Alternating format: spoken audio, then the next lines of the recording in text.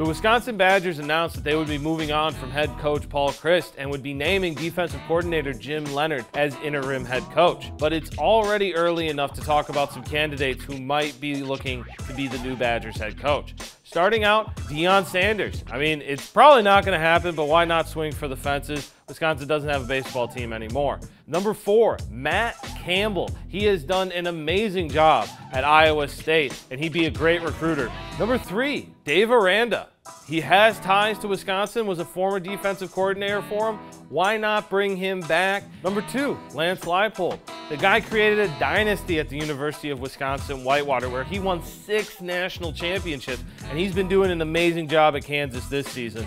Finally, Jim Leonhard. The guy already is in the office. You can just move him to the head coaching room. He'd be perfect there, and he has been one of the top candidates for a lot of different coaching positions. Why not keep him here?